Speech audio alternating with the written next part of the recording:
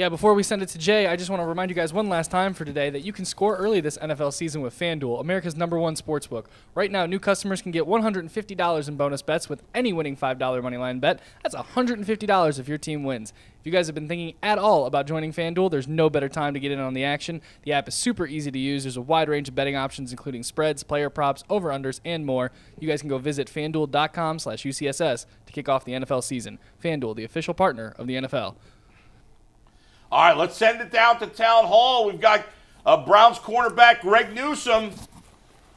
Here he is. Yeah, Adam, Jay. thank you. Thank you very much.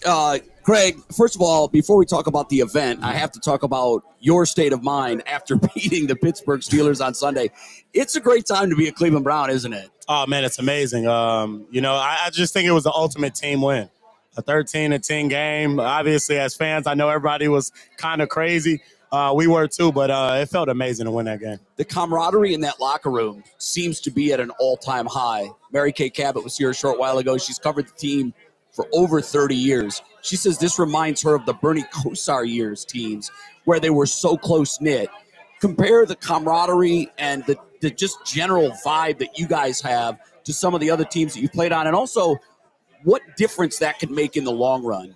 Yeah, the camaraderie is amazing. Obviously coming out to an event like this, you see a bunch of the guys around here outside of the building. We're always together. Greenbrier, we're always together. OTAs, everyone came right away. It wasn't a guy that didn't come. So we built a great camaraderie. And if I can compare it to a team that I've been on, honestly, it's probably my junior year at Northwestern, where, we weren't the most talented there. We're really, really talented here. But, just how close we were able to carry ourselves to a great season. So it's been amazing. Our resident defensive back, Tyvis Powell, is back in the studio. He's dying to ask you a question. By the way, he's been blowing the Greg Newsome horn for 2 years. So, Tyvis, go ahead. The floor is yours, my friend. Hey, G-New, man, what was it like getting that first pick six, well, actually your first career NFL interception, and then taking it to the house? What was that like, man?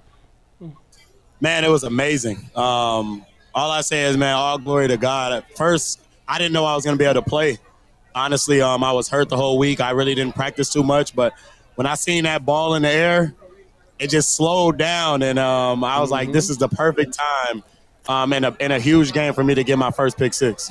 Greg, what's so crazy is I've been out here telling people all week, all year, like it's something different about these dudes. Like, I look at other teams that fold when their quarterback's not in. You've played with multiple quarterbacks, but it just seems like this defense is really on another level where it don't matter what happened on the offensive side of the football. The defense is just got a different mentality where it's like, we just not about to let y'all get no points. How is it playing with that much confidence, and are you guys playing with the most confidence that you've seen since you've been here?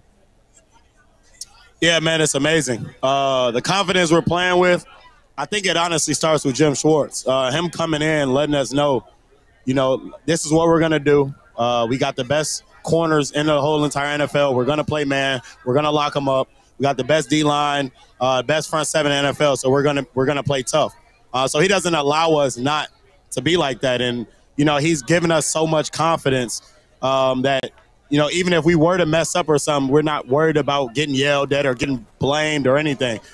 Just the confidence that we're playing with is at an all-time high. And like you said, I feel like there's not a game where we're ever out of the game just because, the way we play defense around here. Greg, obviously the defense has played fantastic this year, but I want to give a little love because the punter and kicker never get much love. How big have both your punter and kicker been to the success of this team? Nah, for sure. Corey has been doing a great job just flipping the field, and I don't think too many fans, that's just fans that don't really know the game of football too much, really realize how big that is for us as a defense. When he's able to flip the field and we can start, drives at the 20 or at the 15, that's huge for us as a defense. And then obviously with Dustin, if you guys watched me, I already knew he was going to make that kick. He's been so crucial for us. And a lot of our success this year has to do a lot with him. So the punter and kicker combo that we have around here, they're doing amazing right now. Hey, Greg, one of the things to watch has been the fact that this team's defense can lead the way. We talk on the show every day about how it seems like we've left the offensive era in the NFL. Even last night, if you watch the Chiefs and the Eagles, they put up points, but they weren't breaking pinball machine records like these offenses used to. Do you feel that there's been a noticeable shift to the defensive side? And with that in mind, where it used to be the last 10 years, you couldn't win a Super Bowl without a great quarterback. Do you feel that that's changed this year and you can? Yeah, for sure. I think you can even just tell by how teams are built. A lot of these teams are for sure in their D-line, for sure in their secondary, like the Eagles. For them to draft, in their first 2 picks of the first round, 2 defensive players, like that shows you already a Super Bowl team is drafting defense. Like they know, because at the end of the day, an offense may not be doing well. That's just how offense works. But if you have a great and elite defense, they'll be able to get you out of any situation. So I definitely think it's turning into a defensive game for sure. With that in mind, what's the ceiling for this team? I feel like there is no ceiling. We take it 1 week at a time, obviously, and just keep trying to perfect our craft each week. But as long as we're tight and as long as we're playing together, we have no ceiling. Bull, what do you got? Greg, last thing, Myles Garrett sets the tone last week. The first play on defense, he had what should have been that was a sack. They blew the call on the field. It should have been should have been a safety. It was a sack. How big is that when the leader on the defense, and Myles Garrett, goes out there and blows up the Steelers on the first play? How much does that fire everybody else up? Nah, for sure. That gives us so much confidence. Obviously, when the best player on your team and the face of your franchise is making plays like that, it's amazing. And, Coach Schwartz said before the season, Myles, in order for us to be this elite defense we want to be, we need you to play your best football. And honestly, I don't think there's not just a defensive player. I don't think there's a player in the NFL playing better than Myles Garrett. So, if I had an MVP vote right now, I think it would go to Myles Garrett. Wow. The way he's playing. We talked about that yesterday. Traditionally, that doesn't happen. But the way he's playing and the way he's leading this team, if it's ever going to happen, particularly because all these super quarterbacks have dropped down. Josh Allen, Burrow's hurt. Mahomes has not been Patrick Mahomes. If it's ever going to happen, maybe this is the year. Listen, we know you got to go because you got to feed the folks. But I want to ask you a little bit about this event. I see you and a lot of your teammates out here giving time on your day off to come here and help the less fortunate. What does that mean to you?